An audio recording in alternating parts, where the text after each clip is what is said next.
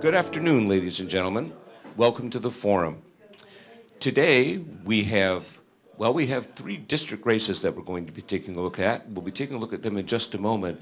But please, one of the things that the forum is proud of is its long history. And we're looking forward to continuing that history and looking at having more younger people join us. Don't misunderstand, those of you that are over 114 sitting here right now, you're valued as well. But we're looking very seriously at a youth movement, and today we have a potential intern with us. I'd like you all to welcome Carter Cruz, the president of Tigard High, with a marvelous political ambition, and he's starting that out of the school system. He's starting that political ambition today. Carter.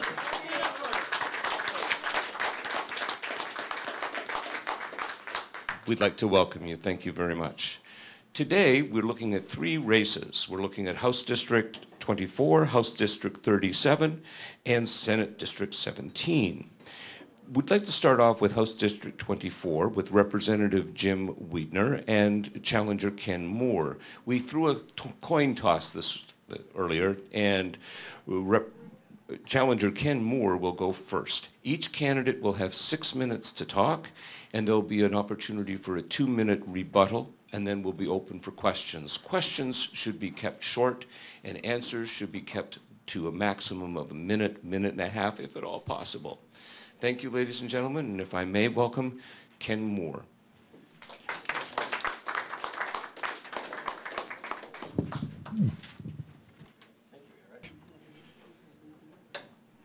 Well, it's great to be here at the Washington County Public Affairs Forum. I am grateful for this opportunity and always amazed at the energy of Eric Squires, who puts this together. Thank you. And he's a man of many hats, and I wish him well in his race. I'd like to just give you a brief introduction about me, my background. 35 years ago, I cleared some space in the woods and used the lumber from those trees to build my house with my own hands. We raised 3 children in that house. They all graduated from Yamhill Carleton High School, and it's been a great life here. I started out working for Intel at Hawthorne Farms, and we produced single-board computers there, and it was a great experience. I also worked for Hewlett-Packard in McMinnville, so I've had experience throughout the district. I spent a few years farming alfalfa and oats. So I have some experience with agriculture. I think that'll serve me well, but I turned that farm over to more professional farmers, but I went away with some good experience. After working and getting my family started, I felt that call to serve in my community and found a home for many years as president of Gallery Theater in McMinnville, where we put on quality entertainment year after year on a shoestring budget. It was a great community experience. Currently, I'm a small business owner. I am a licensed, bonded, insured contractor, and I work as a handyman. The tagline in the Yellow Pages is, "Call me, I can fix it." So I've had experience with manufacturing in large business and also experience in small business. Both these experiences will be valuable to me in representing this district. I also have served in my church as president of the board. I've served in the schools where I served as an Aspire counselor. Anybody familiar with what Aspire does? They help counsel kids that are making that transition from high school to college or vocational school with all those forms and applications, and sometimes parents aren't equipped to do that. They're overwhelmed, and school counselors are overwhelmed with helping the kids get through high school. So adults from the community were able to step in and serve in the high schools, and I was one of those. I have a special spot in my heart for kids with learning disabilities, and I was able to bring a program to many of the schools in McMinnville and Hillsborough that serves motivating kids with special needs. So now, as I am in semi-retirement, I have the energy and the calling to run for this office. I want to serve the people of my district. I've heard them on the doorsteps. They've been open with me about their concerns about education, living wage jobs, senior issues, veterans issues. People often ask me, why are you running? Well, I think I've given you a little bit of background, but also we need in this district better representation. The current representative has had a hard time showing up, and he has said that his business is overwhelming, the pay is too low to support him, and so he has missed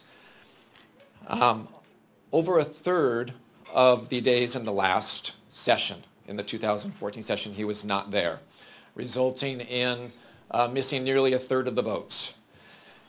And when challenged on that, he gave a reason that his son was sick. I looked at the reasons that he wrote for not being in the legislature for those over a third of the days of the last legislative session, and a sick child was not in those excuses. I have no doubt that his child was sick, but that has not been reconciled. The session before, he missed almost 20% of his committee meetings. And when responding to this, he says, it really doesn't matter that I'm not at those meetings. It doesn't matter that I missed those votes.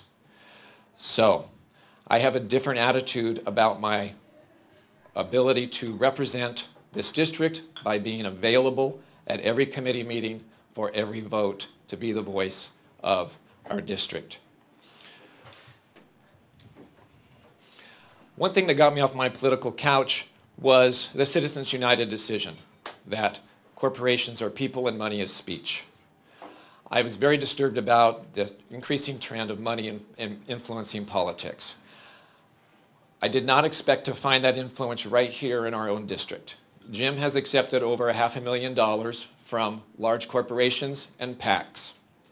When he had a chance to vote for a bill that would save Cover Oregon and taxpayers money, but it would cut into the profits of the large insurance companies that support him, he voted no. There's a conflict of interest when corporate money is accepted and doors are opened because you have paid for access. I pledge that I will not accept corporate money, and if I do, it will be then immediately given to a nonprofit in my district. So I welcome, is this time for questions? Not yet, okay. Well, I want to just finish with my passion to serve. I would be honored to serve, honored to represent the constituents in House District 24.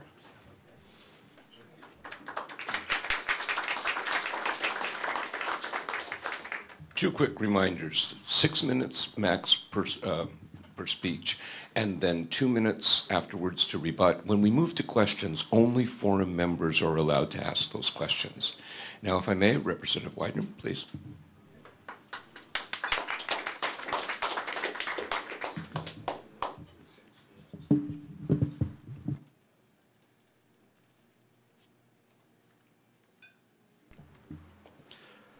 I'd like to thank everybody for having us here today. It's not too often that we get to come out to this side of the district. It actually goes to River Road. It doesn't actually come over quite this far, but I drive through here all the time because one of the companies that I do design and development for with condition monitoring equipment is right over here on Allen Boulevard. So from Yamhill, I shoot over the hill right past here every day on Farmington Road as I go in there to see them. I shouldn't say every day. It's about 1 day a week that I make the trek across here. Either that or I'll come across the other way. But it's a pleasure to be with you here today to share insights where I'm at on different issues and everything, and give you a chance to know me on this side of the district. Some of you here in the room have worked with me before on different issues, and I'd just like to go over everything and address everything that has been raised. First of all, I want to address some of the comments that Ken made about me and my time. Unfortunately, he doesn't want to talk about issues with me because he's on the opposite side of the issues, and he knows that's not what our district represents and wants in those issues. So he's been going to voting record. I have a 93% voting attendance since I have been in office. I was elected in 2008, have served honorably for the entire time, have worked with colleagues across the aisle. The February session, yes, there was time that I missed because my son was sick in January. We thought he had cystic fibrosis. We were with teams of doctors and everything else. I did say excuse for business because I'd missed time for business that I was having to make up at the end, but I still was able to co-sponsor 8 pieces of legislation that went through and passed during the 1-month session. Most of your work begins on bills before you ever go in. I have lots of bills that are already drafted that we will get moving on very quickly so we can get them across the floor and get them passed. But to give you an idea of what happens when those bills get to the floor in the February session, some of the ones I've missed were House Bill 2008, which the vote on that was 59-0, House Bill 4009, 58-0, 4010, 57-0, 4018, 55-0, 4020, 54-1, House Bill 2022, 51-0. So that gives you an idea of what goes on in the February session. It's mainly we're taking care of budget issues and things like that. So there was a period of time where we had a bunch of snow. I was gone for business for 3 days, making up for time that was lost in January. Then actually into May, I had a bunch of time off where we were actually at OHSU visiting a bunch of specialists and things like that, because when your youngest son, you find out that there's a chance that he may have cystic fibrosis. It's probably one of the scariest things I've ever faced, knowing that your child has a death sentence. So that's what went on during the time.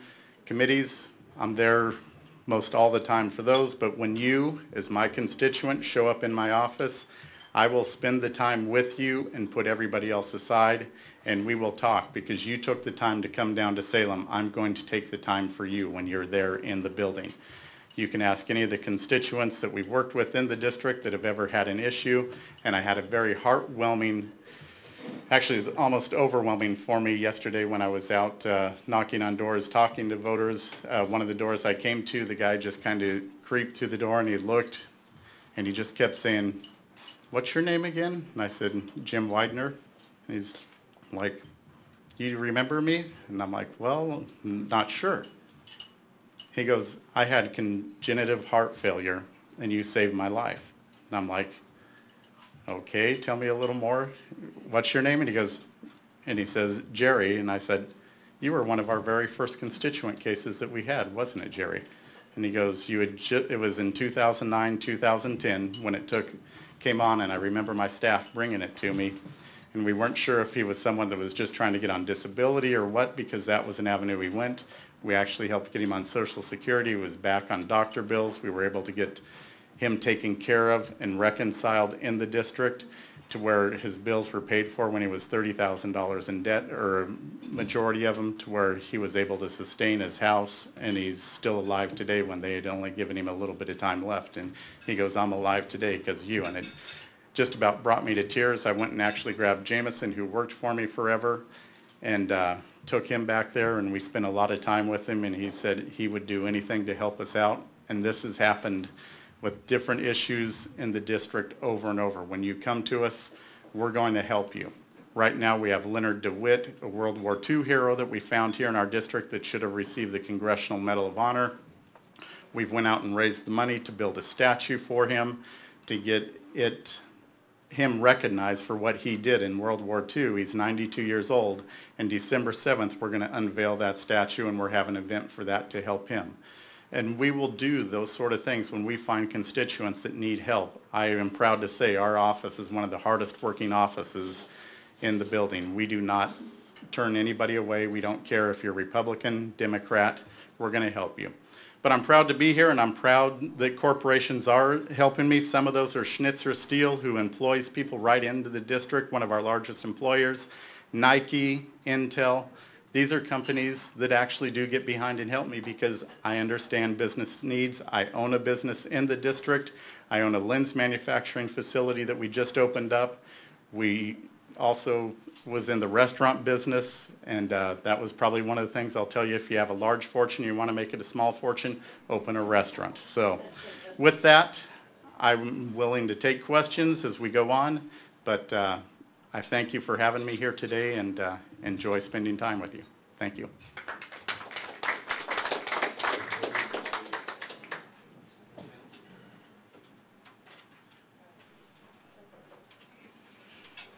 Well, it'll take me more than 2 minutes to rebut that, but I'll give it my best shot. You notice that when Jim mentioned those votes that were 58-0, there were 58 other people there. If they all had the attitude, well, it doesn't matter if I show up, we would have an empty legislature.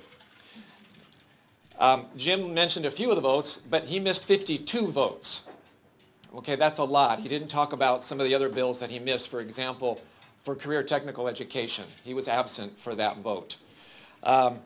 He was there to vote no on early learning, a particular passion of mine being about education. I am the education candidate. That's one of the reasons I am running.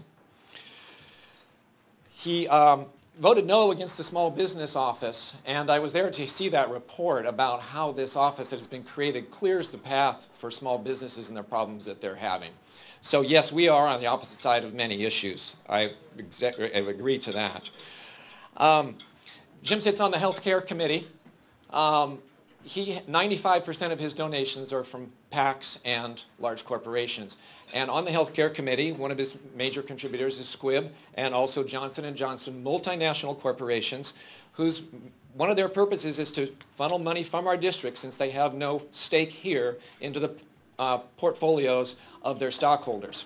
He is funded by a geography and an economy that is not ours.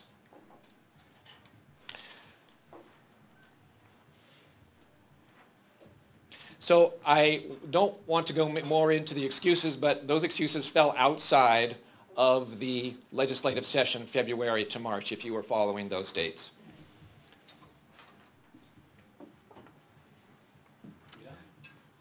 That concludes my rebuttal. I'm ready for questions.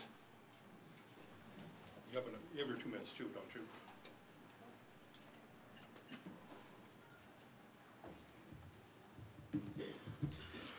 you?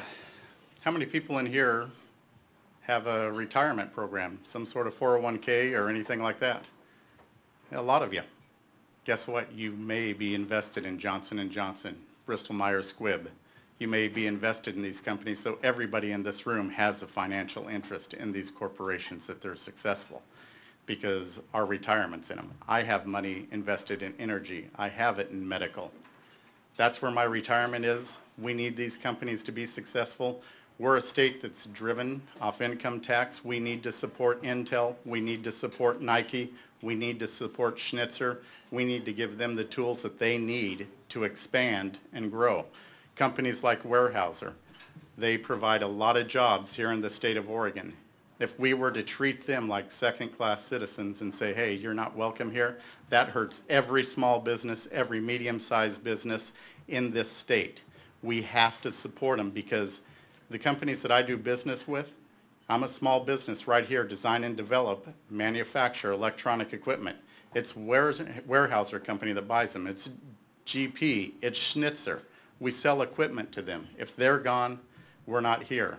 It's sad, but a lot of the business that I have to do is outside of the state, because the oil and gas industry is one of the biggest markets for us right now, where we sell equipment too. We need to incentivize companies to be here, because they employ people. People basically receive income, and that income goes into taxes, which creates revenue for the state. Education, my mom was a teacher forever. My wife had worked for the ESD forever. Now she's working for Head Start for early childhood development. She's always worked with autistic children. No one can say that I don't care about kids or care about education, because education is very important to me, because I've grown up in a house full of educators. So with that, I am done. Thank you. I'm John Tyner. I thank Rob for filling in quite ably. Okay, questions for four members only, limited to 30 seconds, not more than a minute, one subject. The reply should be brief, because we have more people coming on. I see Karen Packer approaching the microphone. She'll do the duty in the usual way. She'll identify herself as a forum member. She'll list her name and direct whom the question is directed. I'm Karen Packer, forum member. Thank you both for coming today. I would like to ask the candidates, particularly Mr. Weidner, what your role was in the Cover Oregon oversight business, as we've seen that unravel. And I'd also like to say that I am a constituent of yours. So Well, Karen, I appreciate the question. I actually was on the healthcare when Cover Oregon was being rolled out, and it started with Senate Bill 99, and I spent a lot of time actually with Rocky King in my office, and was very adamant when we were going through the process that we develop a business plan, because there was no direction when this was being developed. We didn't know what the money was going to be used for, and it was $54 million when it originally started, Karen. And this eventually ballooned up into $284 million, but they came up with a business plan that showed that it wasn't going to work as well when you looked at that business plan.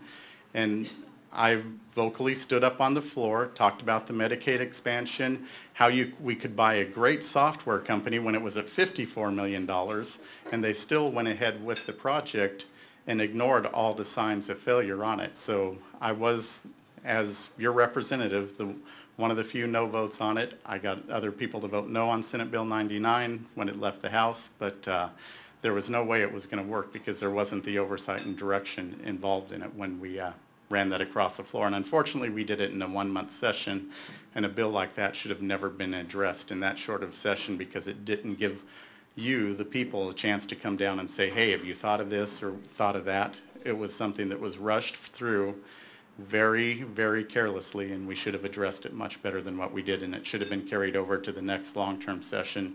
And unfortunately, Oregon became an embarrassment because of Cover Oregon across the nation. Yes, Jim was on the healthcare committee and missed 25% of those meetings in 2013 when Cover Oregon was being discussed. I mentioned the bill before where he could have voted for money that would, a bill that would have saved taxpayers and Cover Oregon money, but would have cut into the profits of the people that fund him. That was House Bill 2118. And I'd like to say these corporations that I'm naming I certainly love these corporations and what they do in our area, but to be bought by them is not good for a legislator. That's the point I was making. As far as Cover Oregon, Jim didn't show up to protect the small businesses being hurt by Cover Oregon in House Bill 4154. When the Senate wanted to make Cover Oregon follow the existing state rules, Jim was not there to vote for House Bill 4122B. So these are some of the legislation that he missed that was part of his responsibility to protect us, and he failed to do that. The Cover Oregon was outsourced to a company of which they no longer had oversight, and Jim was in on the committee that did that, and he failed us by protecting us from that. John Blackman, forum member. This is addressed to each of you. Let's talk the vehicle registration fee. At present, in the state of Oregon, the semi-annual vehicle registration fee is flat. Washington County wants to add another flat vehicle registration fee.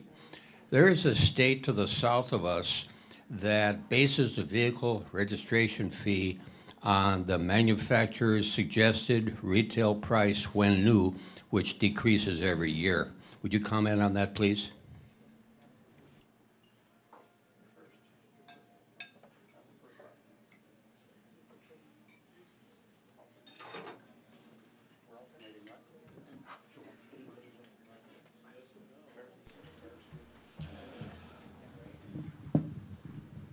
The state to the south that bases their registration fee on the purchase price of the vehicle, I don't think that's as good a connection as to miles traveled, and what we do that with now is a gas tax. I think that is an effective way, although that is failing us now as we have more and more electric vehicles. So they aren't taxed by a gas tax to pay for our roads. So that, I'm talking about the gas tax. I'm talking about the semi-annual vehicle registration fee, which would apply to an electric vehicle as well as any other vehicle. The owner of a BMW that costs $150,000 pays the same vehicle registration fee as the clunker I drive. and those fees would go towards our infrastructure. State designates. So we have a flat vehicle registration fee at this time. Raising taxes is something that we have to do very carefully. I see that there's a fairness issue here, and I would like to be in on that conversation with you. But as far as deciding right now in front of you that I'm for raising taxes, I'm going to wait till I hear more about that possibility.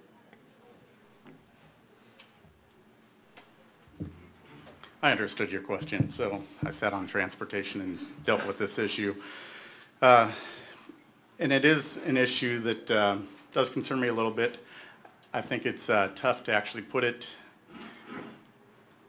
to where on the value of the car, but if we did it with a time period as it went on with the age of the car, that's something I probably would support, because I was essentially against raising the registration fees when we had, basically in 2009, we doubled and tripled registration fees on automobiles and individuals while we raised the gas tax.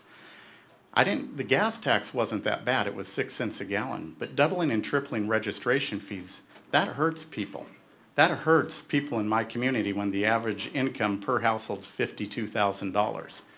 That's something that we can't do, because now you have a family that has to decide, do I send my kid, can he play sports? Can I pay for that registration, or do I re-register my car? So as the car gets older, I think it's something we really should look at, is taking that where it reduces the registration fees. So the first time is at that upper level, then the next time knock off $20, and then so on as it goes down with age. So I would support doing something like that, because I know individuals are being hurt.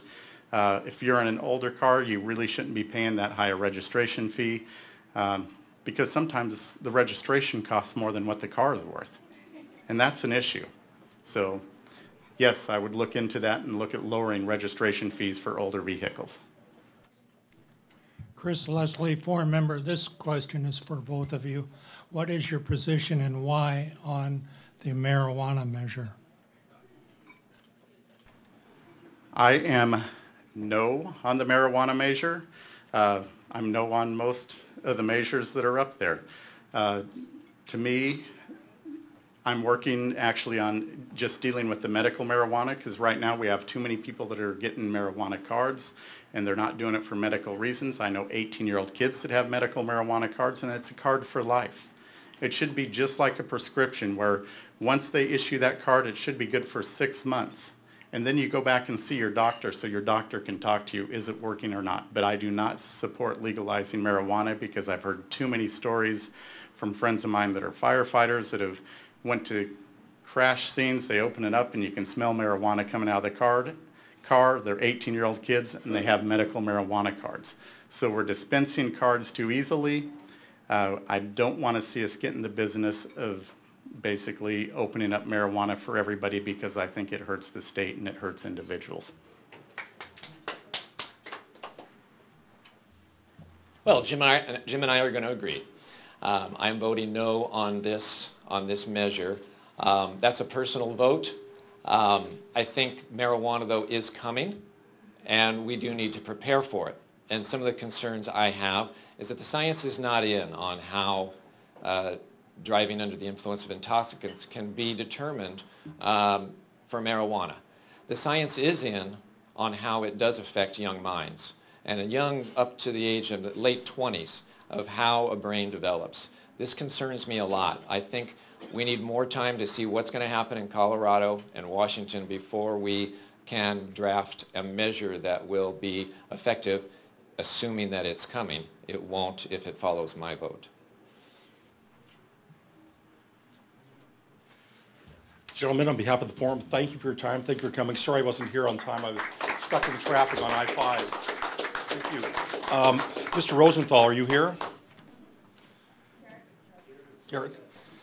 Basically, I'd like you to do like a 5-minute remarks. Ms. Parrish is not here, is that correct? We'll do 5 minutes remarks, probably limit questions, because we got to get the next folks on. As usual, the first person always takes most of the 1/3 time. So give your remarks and we'll bring them up next. Well, the nice thing is the rebuttal's going to be really easy. And I also want to, again, give thanks to Eric for being able to put this on and run a campaign and do all sorts of things. And I'm pleased to be here and to be with the forum. I haven't been here for a few years, so I'm glad to be here. Does that sound all right for you, everybody? First of all, who am I? My name is Gerritt Rosenthal. I'm running House District 37. I've been living in this district for 23 years. I've lived in Oregon since about 1965. Went to school here. I've worked and lived in Eugene a lot. I also lived in the Portland area, and I've lived around the Northwest.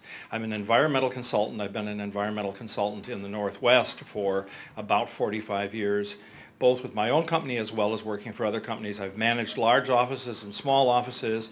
I've done work with public service as well as with private companies, so I worked a lot with private companies. I know their perspective, and I know also the problems with regulations, and I know the public sector and what it's trying to accomplish. So before I go a little further, I want to, if you don't know the district is sort of interesting and quite varied. It includes Tualatin and West Lynn, and then Stafford, and then it includes River Grove, which some have said is the most educated city in Oregon. Of course, it's only 500 people, so it's easy. And then Durham, a little bit of King City, and also the area in Lake Oswego around Marylhurst. So it includes quite an interesting diversity that I'll get to in a minute. The reasons you may want to wonder why I'm running. I ran 4 years ago. And as I told one week, I filed twice earlier than that, but when there was a viable candidate, I basically suspended the campaign. That was back 10 years ago. So I ran 4 years ago, didn't win the primary. I'm running again because there was no challenger showing up for the current incumbent, Julie Parrish. And I said, well, I've been active in politics. I'm chair of the platform committee for the Washington County Democrats as well as for the Democratic Party of Oregon. And I said, I'm familiar with the state issues, the state policies, the state concerns. I'm familiar with my district. I've lived here for 23 years. I think it's appropriate that I should file and that I should run a campaign and present a significant alternative. Now, having the advantage of being on the platform committee, I'm familiar with both the Democratic and the Republican platforms, and there really are substantive differences. And I said it's not appropriate in this district, which is a swing district, and it's about 1/3 each, non-aligned Republican and Democrats. It's not appropriate not to have a choice in this district. So I was a little disappointed that nobody had found somebody else to campaign, so I took it on. I couldn't start until after the platform convention. Now, I just want to say something that's sort of humorous. Willamette, we credit me with virtually writing the Democratic Party platform, and that is not correct. I can claim credit for being a good cat herder, however, because if you have ever done anything like that, you realize that you're dealing with a lot of disparate opinions and a lot of people with strong opinions. And so I think we came up with something good, but all I can do is claim that I was responsible for bringing them together and coming up with common ideas. So Willamette Week had a very strange take on that. That's all I can say. The big issues, and I'm running because there are significant issues in the district, and I want to point them out. Of course, always the issues are education, the economy, and the environment. But these spin quite a bit differently. For example, the issue about jobs is probably not a tremendous concern in West Lynn. I mean, everybody's concerned about jobs, but West Lynn and Tualatin have two of the best school districts in the state. Most of these students there are going to have better access to jobs than people in most of the rest of the state, and they live in the metropolitan region. So their issue is keeping education strong and trying to encourage education throughout the rest of the area, through the rest of the state, because you can't run a state on just two or three or four or five good educational districts. So that's an issue that I'm concerned about, particularly education. I have been a teacher, so I wouldn't say I'm an expert in education. One of the things is working with the Educational Caucus, you realize how many different opinions. If you talk to administrators or teachers or parents or just people who are concerned about education in general, you realize there's very different perspectives and very different approaches. I should have mentioned the educational professionals. So I have been a teacher. I'm concerned about education, but like I said, we have two strong districts, and so their concern is not the same as it is in Portland, not the same as it is in Eugene or the rural areas. We need more support for the rural areas. That's particularly important. The environment, of course, they have a nicer environment than many places do, fewer industries, and sort of a better quality of life, you might say, but still environment and toxics is a big issue. Having been not a toxicologist, but a person involved in toxics throughout my life, environmental management this is an issue that I can address very clearly. Finally, I think I mentioned the economy, but I would want to mention a couple other things that are very important in the district are land use planning. Stafford, in case you haven't driven through it, is a beautiful area. There's a big controversy over the urban growth areas, the urban reserves, excuse me, and the rural reserves, and the future of Stafford. This is one of the things that motivates a lot of people in and around my area. Less so, but also still important in West Lynn and Tualatin. So I think I'll shorten it up and just say I'm running because of significant issues in the district. I'm running because there was a substantial difference in policy and approach between myself and Ms. Parrish. And so I'd be happy to answer any questions. I think we'll run the questions at the end. Okay. Thank you. We're in a kind of a little bit time squeeze here. Is John Verbeek here? Would you come on up here? And Senator Elizabeth Steiner Hayward? Come on up. We're going to, if you'd like to sit up here, we can do that. The 6-2-2 format would be there. The interesting thing about this is that we can take questions after the television show ends. So I will have the incumbent present first, and you've got your 6 minutes. Thank you. Oh, sorry. Sorry, apologize. I wanted you. It's okay, it's tight space. Good afternoon, everybody, and thank you so much for taking the time to engage in this way. This is really what makes a difference in elections, is an informed electorate, and you all taking the time to come to something like this demonstrates your commitment to being active, engaged citizens, and I really appreciate that. Regardless of party affiliation, regardless of ideas, we all do better when we meet the candidates, when we get better educated about the issues and where people stand. I've had the privilege of meeting many of you over the past 3 years that I've been the incumbent in this office. Some of you I'm just seeing for the first time today, and I have to say that it's been an extraordinary privilege to serve as the senator for District 17 during this period of time, and I honestly can't think of a better job in the entire world. I have the opportunity to serve a community in a state that I care about extraordinarily deeply, and to continue to learn new things, make connections between disparate ideas. As a systems person, I think most of you know I'm a family physician by training. I'm still on faculty at OHSU. I still see patients 2 or 3 half days a week and teach residents and medical students to help prepare the next generation of healthcare providers and professionals in Oregon. And the combination of these 2 jobs really feed my soul in a way that I can't really imagine anything else. When you have an opportunity to teach, to care directly for patients, and then to think about the policies that are going to make Oregon even better than the great state it already is, that's pretty cool, right? And why did I become a legislator? People ask me that all the time. I mean, I had a great job, right? I was full-time faculty at OHSU. I loved what I was doing there. Why did I do this? Well, I'd been involved in advocacy through organized medicine since I was a medical student. I mean, we're talking 25 years now. 25 plus years. 1989 was the first time I went to a national medical meeting. And starting in 2002, I ran external and legislative affairs for the Oregon Academy of Family Physicians, and I also served on the Oregon Medical Association's legislative committee.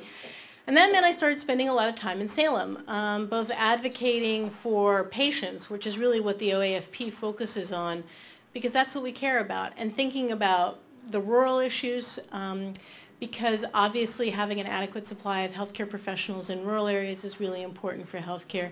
Thinking about things that we could do to ensure access to high quality, affordable care for all Oregonians. And over time, as I got more and more engaged, I realized that if what I really care about is having Oregon be the healthiest state in the nation, then what I have to do is help people understand that that's not about what happens in my doctor's office. And it's not about what happens even in our best hospitals. It's about what happens in our communities when our children are born. Do they have good nutrition? Do their parents have the support that they need to be awesome parents? Are they educated in the right way starting very, very young? Are we helping parents start to read to their kids when they're tiny babies? Because we know that that helps them get ready to learn. Do we have fabulous K-12 schools and the opportunity to go on to higher ed or vocational training for all Oregonians? how's our transportation and transit infrastructure doing? Can people get to and from their jobs? Can we get the products that we create, the wheat that we grow, to market well? These things all fit together, and we have to have policies that demonstrate that we understand that it's not healthcare over here and education over there and transportation some third place altogether, but in fact, it's a web, it's a matrix, right? And that's, as a family doctor, I think about systems. And I thought that bringing that perspective to the legislature could be really helpful. So I've been doing that for 3 years now, and it has proved successful. I learned something about myself. I'm a budget geek. I did not know this before I went to the legislature. When you come in 3 weeks before a legislative session and you've never been in the legislature, the Senate president puts you where he wants to, right? Cool. So my first term in 2012, I ended up on the Education Committee in the Senate, which was great for a policy committee, and I ended up on 2 Ways and Means subcommittees. And as you probably know, those are joint between the House and the Senate, which is a great way to run the budget, much more sensible. So I served on the Health and Human Services subcommittee, kind of makes sense, I'm a doctor, and on the General Government subcommittee, which sounds unsexy and uninteresting, but in fact is sort of funds the backbone of the state. And in the 2013 session, I got moved for policy over to Health and Human Services. Again, no surprise. And I have the privilege of chairing the General Government Subcommittee now and serving on the full Ways and Means Committee and still sitting on the Health and Human Services Subcommittee. So I'm a little busy during session. I have days where I do nothing but sit in committee all day. But why do I do that? Because it's your taxpayer dollars, right? And I want to be really confident that we're spending your dollars and mine in ways that make sense for the state and that we do evidence-based policy to really help get this state the most bang for its buck. And that's what I've been doing. And there's a long way to go. And I'm excited to keep doing it. The best legislators are the ones who build relationships across the aisle, across the building. And I've been doing that. I've done a lot of bipartisan work. And I'm looking forward to an agenda that's going to stretch out for a while. I want to be here and keep serving for a long time to come. Thank you so much.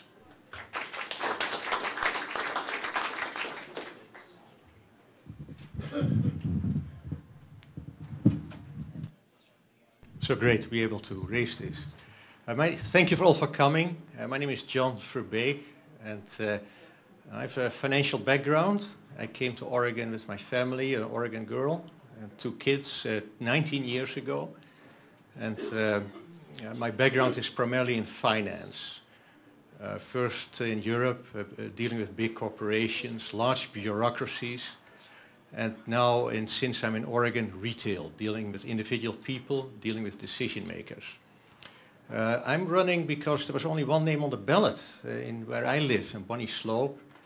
And my kids went to Sunset, and 2 graduates from Sunset High School. And I want to get more involved with politics. When I became a US citizen, I didn't like that there's only one name on the ballot. So I ran, and once you start looking into politics, how it actually works, it's very interesting.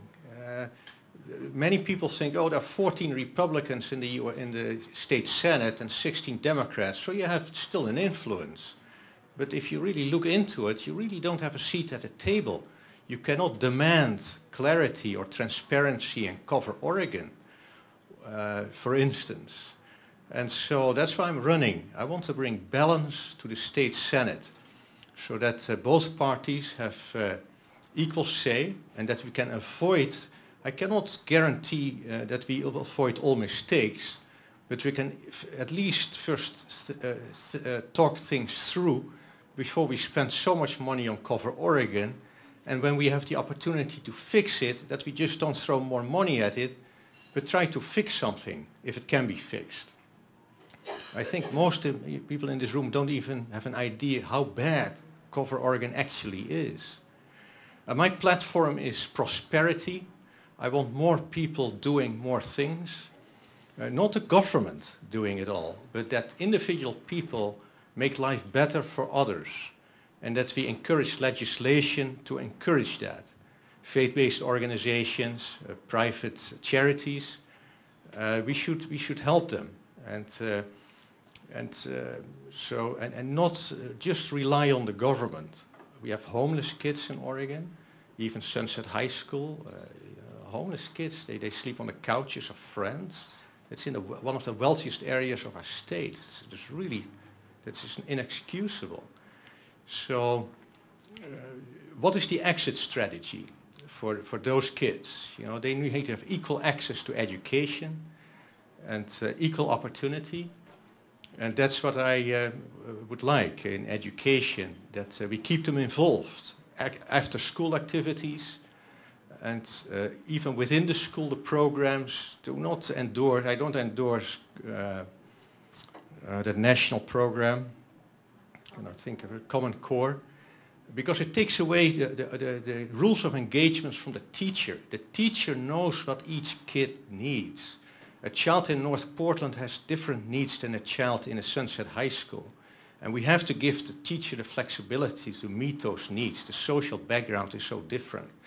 So Common Core doesn't address that. You have a bean counter in DC that determines the success of the school.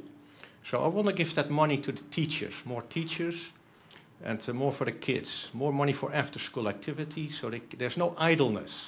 Disappearing in a gang is not an option. The last thing is limited government. I see my role, the role of government, in my opinion, is to protect the weak from the strong.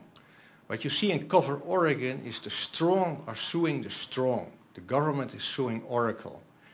But what about the individual person, the elderly person who cannot make any sense of this medical bill they get? It's always wrong. And then they get nowhere. They have to make multiple phone calls to the insurance companies, no resolution. And so what is the government and the insurance companies are way too close in Cover Oregon. So what you can expect from me is, with balanced in the state Senate, that we will hold the insurance companies more accountable and restore the role of government more to protecting the weak against the strong. It's a very big concept, but that's totally missing. Our government in the state of Oregon runs the playbook. They should make the rules, but not have the playbook. And in the Oregonian online voter guide, I call for the role of government as a zebra, the referee on a football team. It's important that the zebra is distinguishable from the players.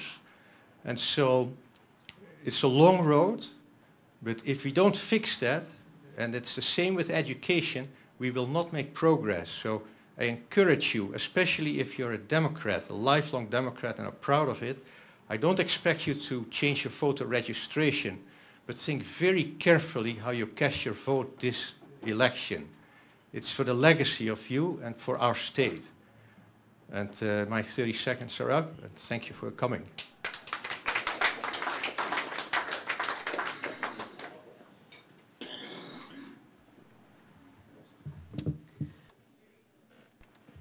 John's a little taller than I am. I could stand on my tiptoes, or I could try to adjust this. There we go.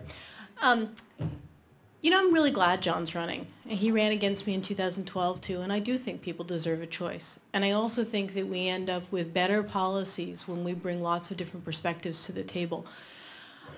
I could delve into the Cover Oregon debacle, but my blood pressure would go through the roof, and we would be here all afternoon, and I'd be hard-pressed to limit myself to 2 minutes. So I'm going to take the liberty of encouraging you to look at the K2 town hall that I participated in and a range of other public forums. Just Google me and Cover Oregon, and you'll see a bunch of opportunities to know how I feel about that situation. The other thing I like running against John is that he and I have always been very civilized with each other, which I appreciate, and really focus on the issues and what each of us brings to the table. We are both committed to the education of our children. We are both committed to having a superb K-12 system in this state. We have slightly different perspectives on how to get there. And I have to say, I'm not an expert in the Common Core, but I think there are pieces of it that are very important, because it focuses on the ability to think and the ability to continue to learn rather than knowledge of specific facts, right? The world has changed since I was a child. It's much easier to look up information, and it's much harder to problem solve because you have to think about many more aspects of the problem. So what I like about it is that it really encourages it looks at kids' ability to problem solve, to think creatively, to be lifelong learners. I'd be happy to talk with you any of you at any time about my thoughts about the education system, about healthcare transformation, all of which are critical to the future of this state. Thank you so much.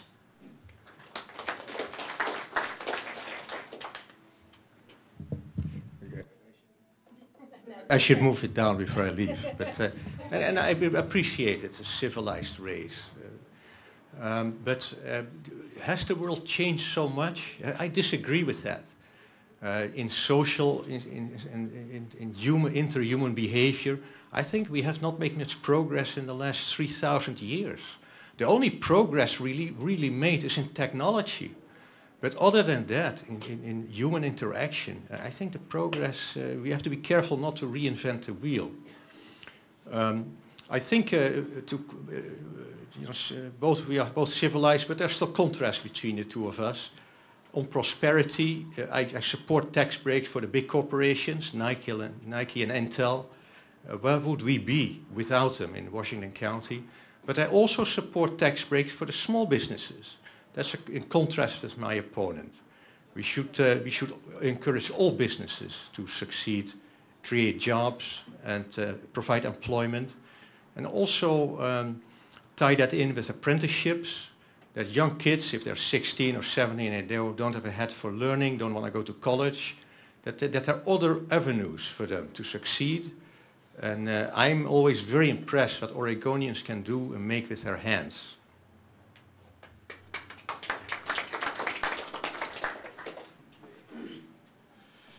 Well, thank you again, John Tyner, Forum President. We're going to have the questions now. Questions over to the member of the Forum, and we'll want small questions. Succinct and quick questions. And Mr. Rosenthal, if you're still here. We'll invite you up for questions also if people haven't directed the specific person or both. Mr. Rosenthal didn't get questions in his portion, so he's here to field whatever you'd like to field. So I'm John McWilliams, Forum member. I have a question for Senators Steiner Hayward.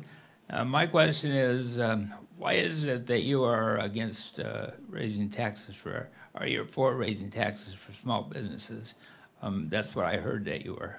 And I wanted to know if you can Yeah, actually, I understand John's concern about small business. I actually voted in favor of the small business tax breaks that we passed during the special session in 2013, because I do think we need to level the playing field, and I do think we need to encourage entrepreneurship. Ken Moore brought up the Office of Small Business Assistance. It was actually my subcommittee in Ways and Means that pushed through the funding for that, and I've been working very closely with the Secretary of State's Corporations Division, where that runs, over the past several months to make sure that that's up and running and that they've got all the resources that they need to cut through the red tape. And it's one of the things I've done a lot. Speaking of the Construction Contractors Board, in 2013 I helped pass legislation that created a new path for people who had very limited work, such as locksmiths, and who didn't need to do the entire contractor training. So tailoring the licensure to the work that people are doing, streamlining that, and cutting down on the work that people have to do to get up and running in business is one of my highest priorities. This question is going to be for both of you. For 20 years, I've participated in every Republican platform convention. And I joined the Republican Party long ago because it was so connected with what the founders gave us. And remember, the founders were more educated and had more knowledge about history. They were extremely intelligent men, and they gave great thought to our Declaration and the Constitution. So what I want to know is, how do you reconcile, or how alike your party platform does it hold up to what the founders gave us? In the Democrat Party platform, how does it connect with your party, with the founders? Lois, who are you asking the questions of? I said both of them. Oh, we have three people. Well, I'm not asking you one. I'm asking these two people here. Okay. Well, of course, when America was founded, there were no political parties. The political party is a creation, invention of America. And in my home country, where I immigrated from, the Netherlands, we have many parties, 20 parties. So you can really vote your conscience, but still there are coalitions of parties. So I think the two-party systems, with all its shortcomings and the tendency to go to extremes, the Democrat Party have these extreme leftists, and the Republican Party is extreme people on the other end of the spectrum. It still provides stability.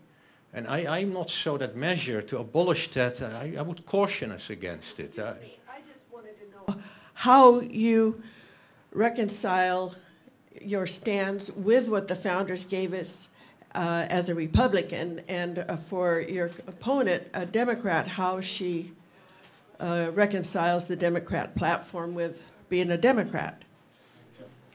Thank you, Lois. I think that you've asked a general question. I think since Mr. Rosenthal was on the Platform Commission, I'm going to allow him a little bit to say that, his response to that. So directly to how does your programs relate to the framers? It's a very broad question. Answer it any way you want to in less than a minute. And Mr. Rosenthal gets a chance also, because she was on the Republican committee, he was on the Democratic. There's implied criticism. Give him a minute for that. You guys get a minute, and we'll have the next question. Well, I'll try and take a minute. First of all, I've compared the platforms, plank. There's about 70 in each. The Republicans and Democrats agree on about 25 of them, and we all love Oregon. We all think Oregon is a great place. We all believe in personal freedom, and we all oppose government spying.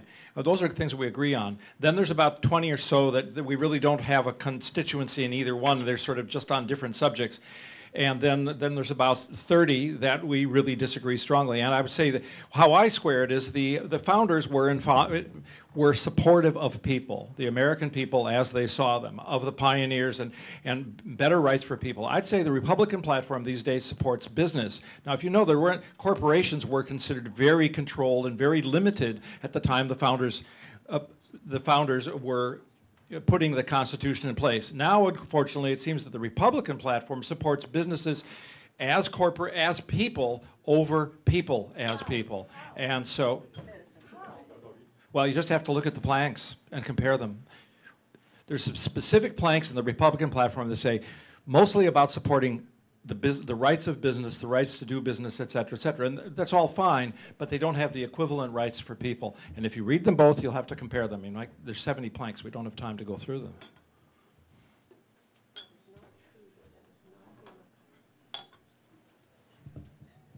I'm feeling a little hesitant about answering this because it was a very general question, but I'll give it my best shot. You know, the founders talked about life, liberty, and the pursuit of happiness. And they talked about all people. They said all men, but I'd like to think they meant all people because they were using men as a generic term for human beings, were created equal. And the Bill of Rights talks about things like protection from undue search and seizure and protection for free speech. All of these are things that I think are represented in the Democratic platform. The specifics, you can argue. It's an ideological question about whether a specific plank supports those ideals better than another specific plank.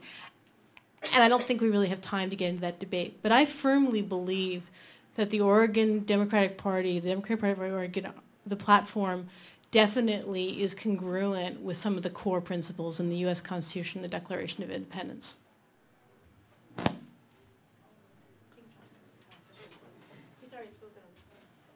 feel satisfied with your remarks as I clarified them? Just a quick additional comment that I don't quite agree with the comparison. The difference between a Republican candidate and a Democrat candidate is we have more flexibility. I can disagree with certain positions of the Republican Party and still be a viable candidate on the Republican ticket. That's not the case with the Democrat Party. If you don't subscribe to that party's platform, then you are... This is called Opinion. This is called the television show ending. John Tyner, President of the Washington County Public Affairs Forum, a service of the forum. These discussions will continue after the camera goes off. You can see us on TVC channel 21, excuse me. And basically we stream online, not contemporaneously, so I guess that's not really streaming, it's sort of like rivering. But in any event, questions will continue subject to moderator limitations, and we know the drill, don't we, Chris? Thank you for tuning in, and we'll see you next week when we have the climate change. We have no program on the 10th, that's Veterans Day. On the 17th, Jim Moore, professor at Pacific University, will be here to give his inimical remarks on what forms the election took. Thank you very much.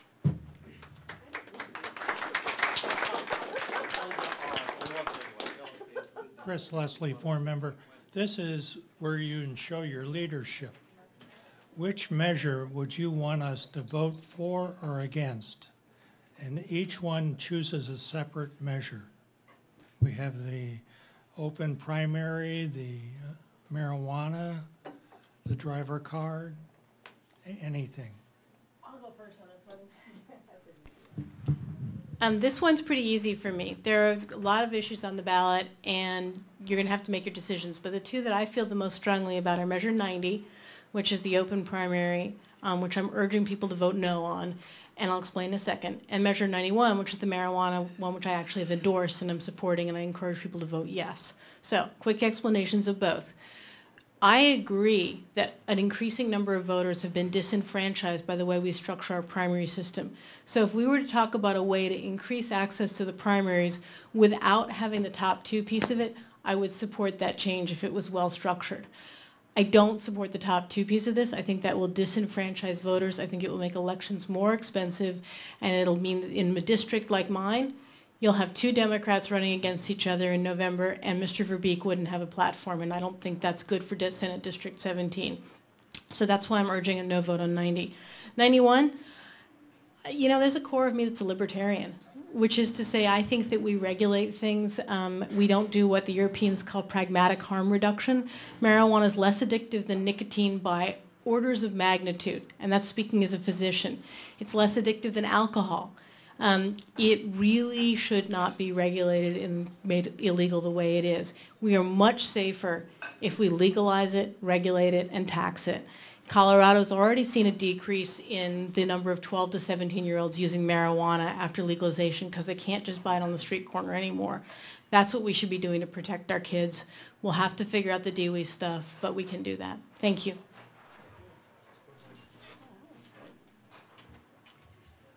Yeah, I vote no on 91, the marijuana, not my kids. And 92, I think, is a very interesting ballot measure. That's about the labeling.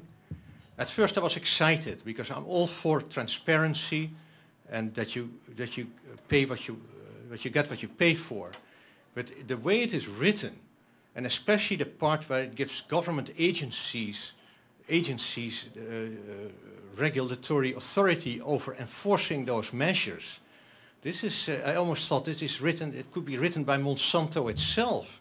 They have the attorneys and the law and the deep pockets. They can deal with all these regulations. But the little farmer, that they're going to go under if you have to pay $10,000 for each violation. So I think it's, we have to do work on it, on labeling. But this measure, the way it is written, I urge you to vote no on it.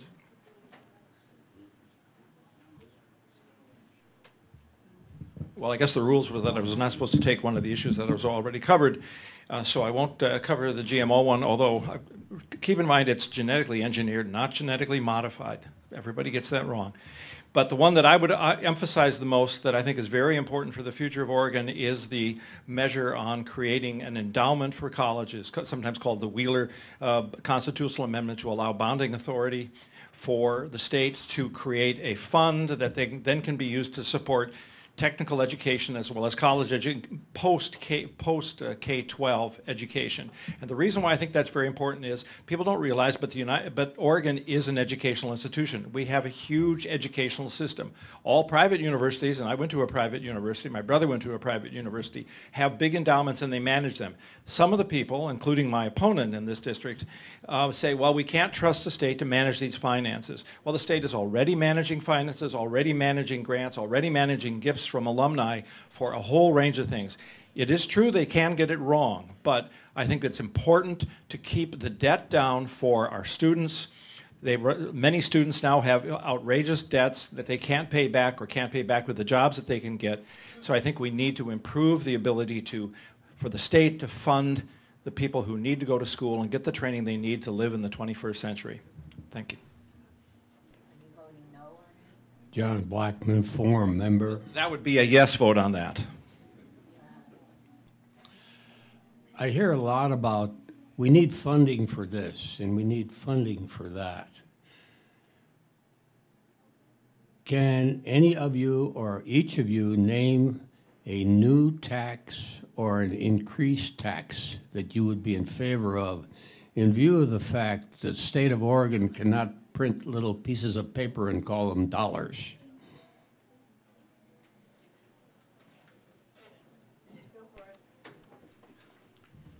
I'm not in favor of any more tax. I pay tax enough. My real estate tax bill is humongous again this year.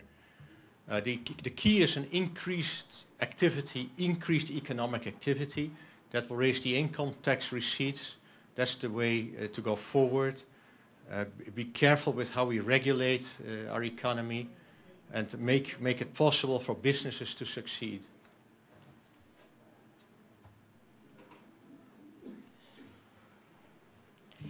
Oregon's tax structure is a mess. We don't have a sustainable system. The combination of being based largely on income tax, the effects of measures 5 and 50 with property tax limitation, the fact that we have no sales tax, all of these things combined means that we don't have a stable tax base. That does not mean I know exactly how we should fix it or exactly what I would vote yes on, because I'm not going to commit to voting yes on any tax change until I really see the data.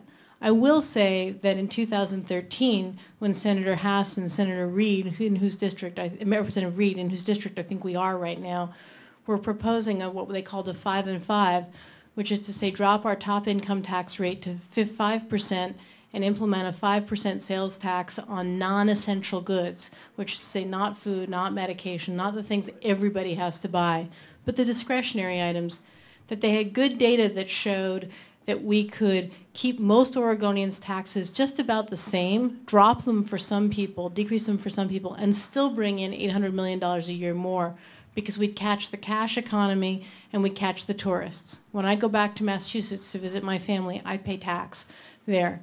And when my mom comes to visit me, she doesn't.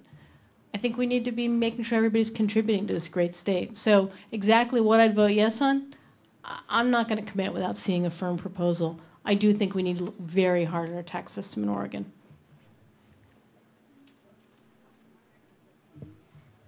I'll just pretty much echo what the senator said.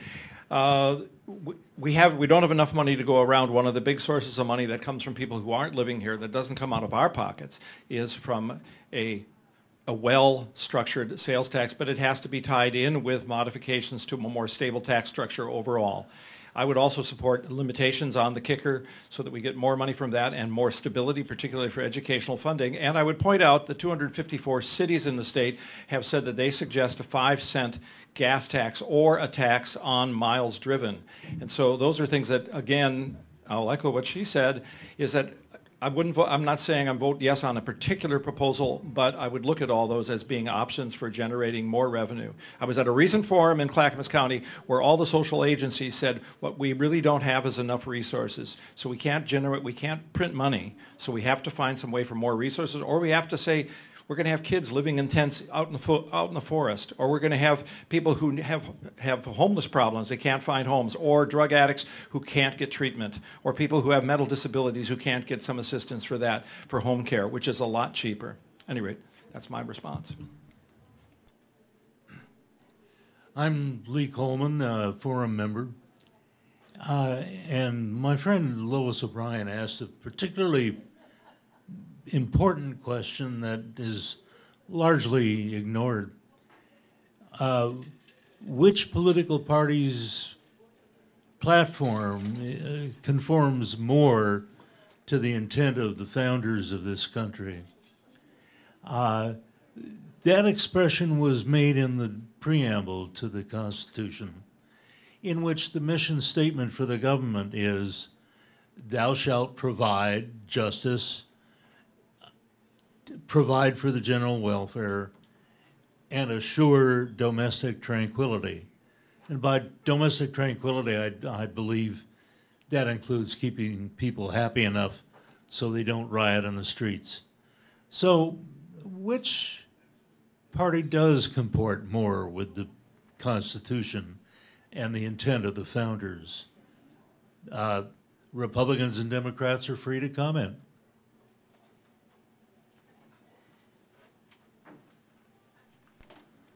I'm really not trying to be disrespectful, Mr. Coleman.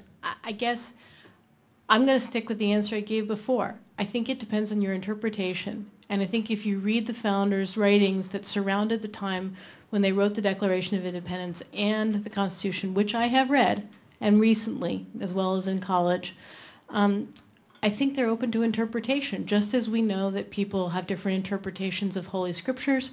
They have different interpretations of all sorts of documents. We run into this with statute in Oregon. People interpret them differently. So I really think that both parties are trying to hew to the core principles of the Constitution and the intent of the founders. Interpretations may vary, and perspectives on how we achieve those goals may vary. I'm not trying to dodge the question, but I don't think that there's a clear answer to it from my perspective. Yeah, you have to be careful with platforms. The platform isn't running for office, the candidates are. And what does the candidate do for justice? I don't think we can make more progress with justice in the US. There's a lot of hypocrisy, and not everybody has equal access. Some people are able to sue, but not everybody has that ability. And the role of the government is to protect the weak from the strong. And so which candidate is ruthless trying to implement that? And it's very important, and that we don't continue to increase the divide between the strong and the weak. Well, we can go a little bit too long. It looks like we're actually getting to the point where we've lost a bunch of the audience. Let me suggest that, that we might be looking at an ink blot test. You see what you want to in it. So with that, Lois, do you have a question different? It's a real short question. Okay. Can it be yes or no? Yes, it can be yes or no. We'll do a yes or no question now.